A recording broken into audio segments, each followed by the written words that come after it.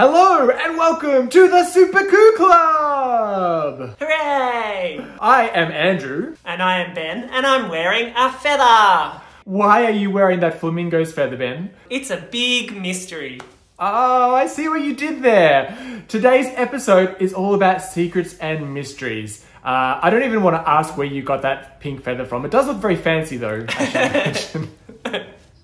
I like it. Hey, in today's episode of the Super Coo Club, we are going to be uncovering some real pigeons' secrets. And later on, we're going to be learning how to draw frillback pigeon. Awesome. And I'm going to show everybody how to write a mystery story. We love solving mysteries here at the Super Coo Club. I'm going to show you how to create your own. And I'm going to show you using this egg. Mystery to be solved later. But first, news and coos.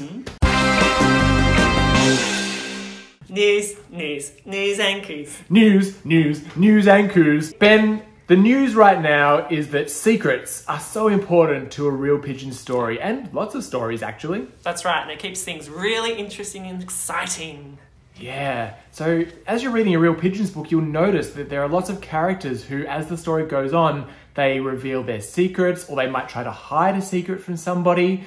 It happens all the time. In fact, if you take Real Pigeons Peck Punches, the brand new book, and the very first story in Real Pigeons Peck Punches, which is called Riddle of the Cat's Eye, very mysterious title. Ooh. You'll notice that there's lots of secrets in this story. For example, Grandpowder, the head of the Real Pigeon Squad, has a secret in this story because the mystery in this story is that somebody has stolen an emerald from a museum. And Grandpowder's secret is that he has swallowed the emerald in question, and it's inside his crop in that big bulb underneath his beak. Yeah. And he coughs it up and the other pigeons go, well, hang on a second, isn't that the emerald? And another big secret that appears in Real Pigeons Peck Punches is Barb Pigeon, who is on the back cover, has a really big secret. Will we find out what that secret is? I don't know.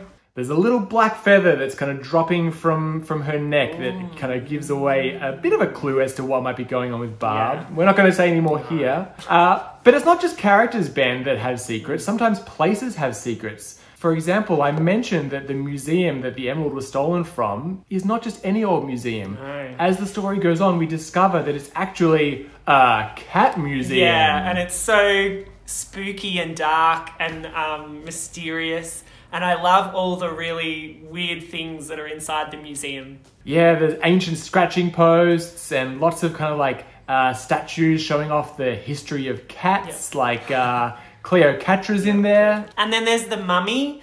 There's a cat mummy and it's called Meowie Mummy. And it's just bandaged up with toilet paper. Cats love toilet paper. And of course, this cat museum is the scariest place to be for a pigeon. And Ben, I reckon that we could maybe show everyone at home exactly how you give a character a secret and how it can be used to make the story really interesting. Awesome, let's do that. To show you how Ben and I work on secrets and build secrets into stories, we're going to play a little game now where we challenge each other to come up with a dark secret for a bird that we've never ever seen before. Okay. We can do that. Ben, why don't you show me a photo of a bird? Dig up a photo of a bird. All right, here's the first image. It's a blue parrot. Look at that parrot. Ooh. Okay, so I need to work out a dark secret for this parrot to have? Yeah, you do. Anyone watching at home, what do you think? What dark secret could this parrot have? I wonder if maybe its dark secret is that they're not its real feathers.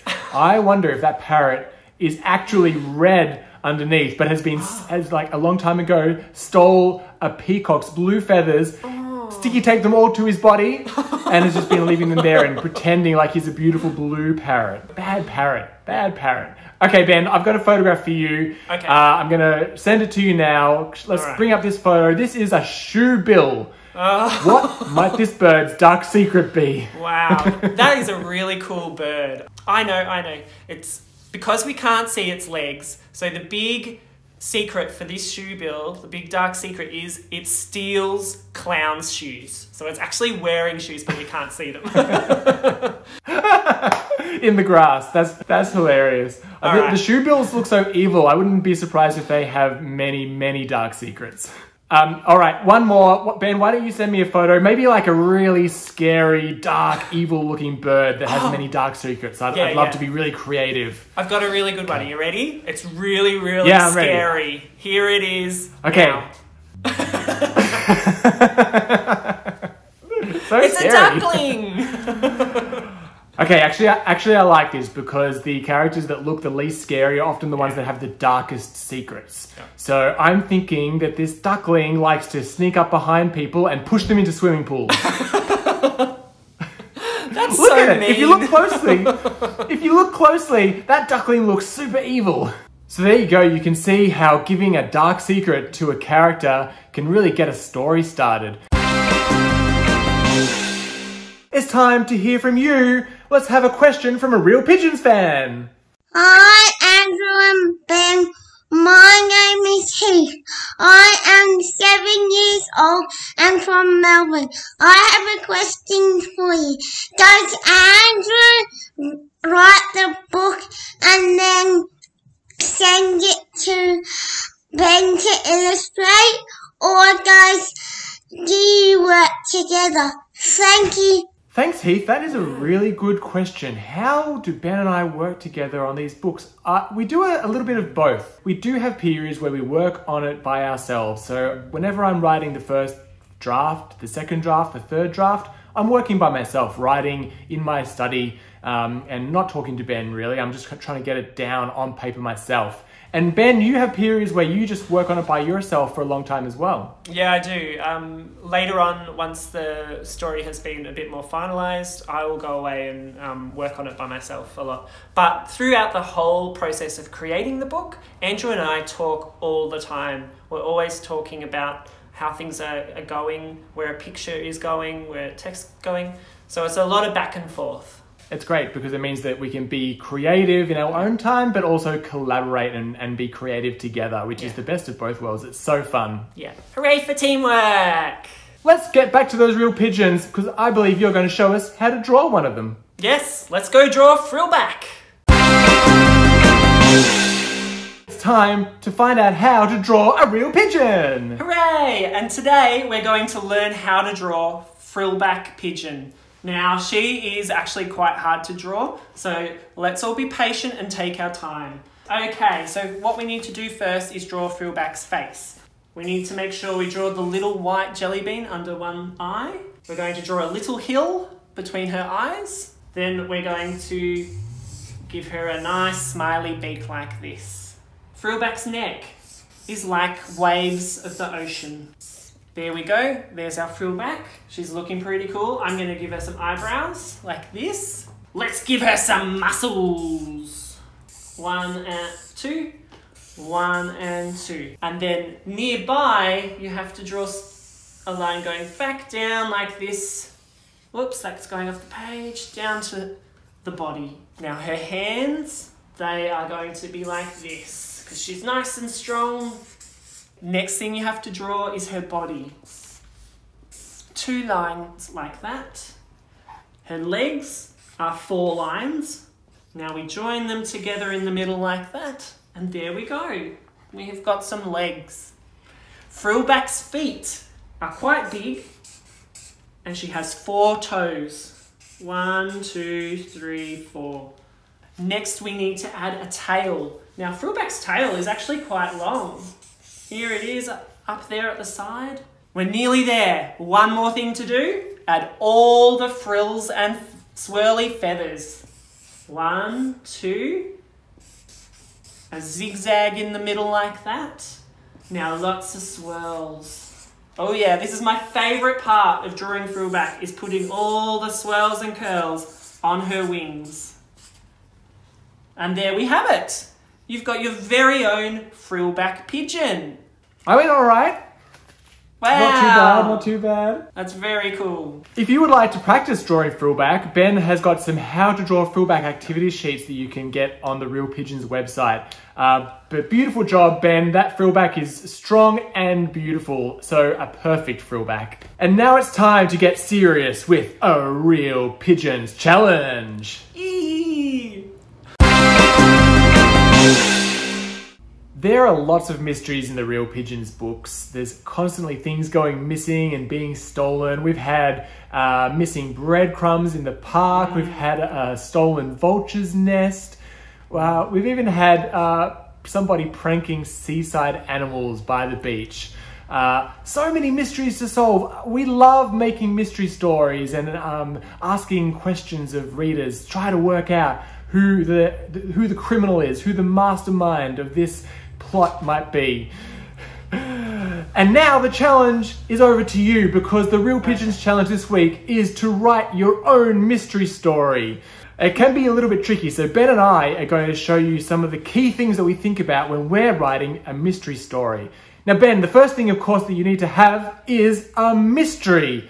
What is the mystery? Let's come up with one right now. Let's tell a quick story, and the mystery is going to be who has stolen an egg from a magpie's nest. Oh. So, can you draw a little magpie there for us? Yeah, okay, I'll draw the nest. Here's our nest.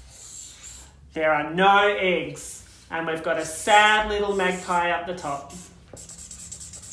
Oh no! Now, when we're writing a mystery story, often the next thing that you read about when you're reading a mystery story is some of the suspects who might be around, or maybe you'll kind of come across some clues. But whenever I'm creating a mystery story, the next thing that I think about is what is the solution.